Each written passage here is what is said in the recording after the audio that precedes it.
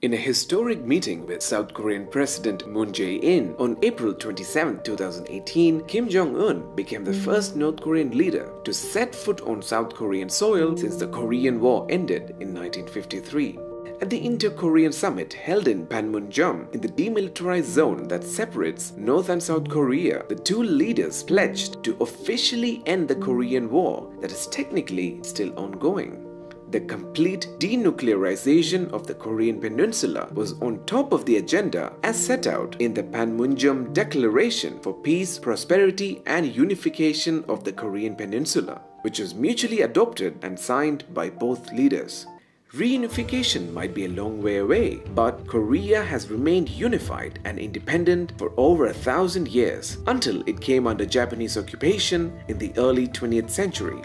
After Japan's defeat in World War II, the northern part of Korea, which later became the Democratic People's Republic of Korea or North Korea, was occupied by the Soviet Union, and the southern part was occupied by the United States, which went on to become the Republic of Korea or South Korea. Following the American and the Soviet withdrawal, the disastrous Korean War was fought between the North and the South between 1950 and 1953.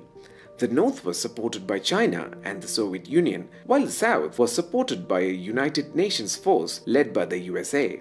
The fighting ended with an armistice in 1953, but no official peace treaty was signed to end the war.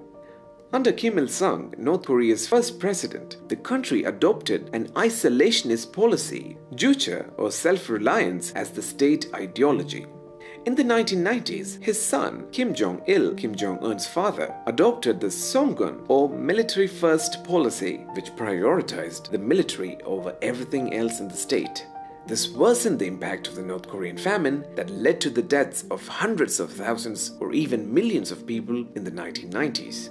Both North and South Korea hitherto have antagonized each other with their propaganda, and the current developments have provided a rare opportunity to achieve everlasting peace. US President Donald Trump is expected to play a key role in the negotiations, and South Korean President Moon Jae-in even said that Donald Trump should win the Nobel Peace Prize for his efforts. President Moon is also expected to visit North Korea in the fall season. Can Donald keep up with Kim? Can peace trump war? If yes, we'll certainly be over the moon.